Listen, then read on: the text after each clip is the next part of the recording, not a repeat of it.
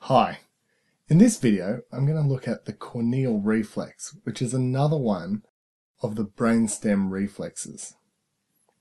And this is a reflex that causes the eyelids to involuntarily blink when the cornea is touched. So let's have a look at how this works. A stimulus, which is usually a touch, is applied to the cornea of the eye. And this is the cornea here. It's the clear bit of the eye. Now there are sensory nerves in the cornea that pick up this touch. These nerves are the nasociliary branch of the ophthalmic branch of the trigeminal nerve. Now the cell body for these nerves is in the semilunar ganglion.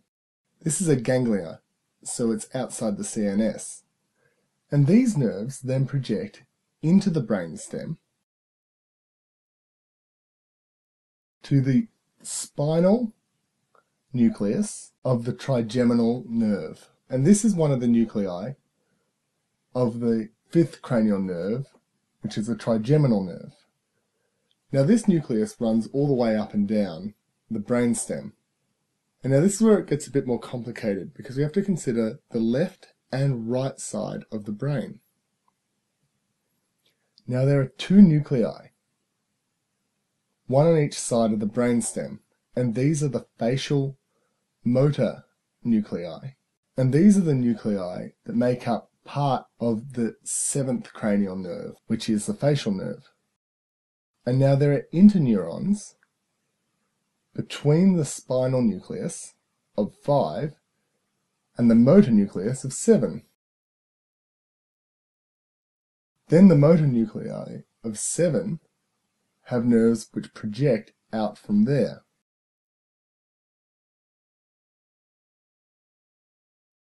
Now these project onto a ring of muscles which surround the eye, and this nerve is the temporal branch of the facial nerve.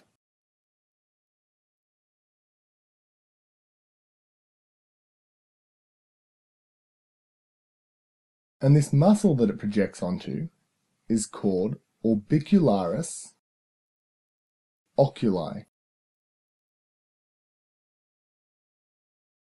And that causes that ring of muscle to contract and causes both the eyes to blink.